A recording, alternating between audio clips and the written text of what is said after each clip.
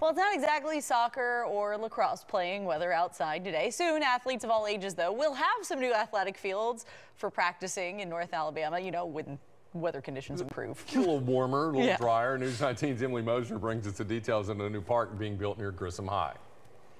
Well, the city of Huntsville is expanding opportunities for recreation in South Huntsville. It's going to be turning this section of land across from Grissom High School into Hayes Farm Sports Park. We recognize that there is a need for, field space for multi-purpose activities, whether it's lacrosse or ultimate frisbee or soccer. Sports enthusiasts and local athletes will soon have 2 new lighted natural grass fields to play and practice on. Huntsville Parks and Recreation Director James Gossett says as field sports continue to grow in popularity in the area, it's also important to grow access. They could be used for regular play or to host tournaments. When we design facilities, we design them in such a way that you can host events, if it's a tournament, a competitive event, or the everyday citizen could have access to the fields. The park is tied into the greenway and will be easily accessible for people on foot or by bike. And if you're driving, not to worry, they're adding 120 parking spaces.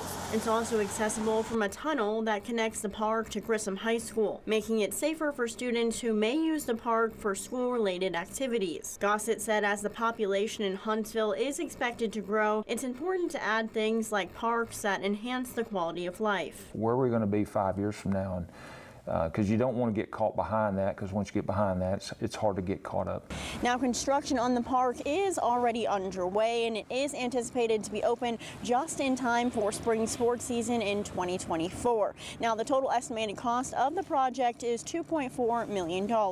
Reporting in Huntsville, Emily Mosner, News 19.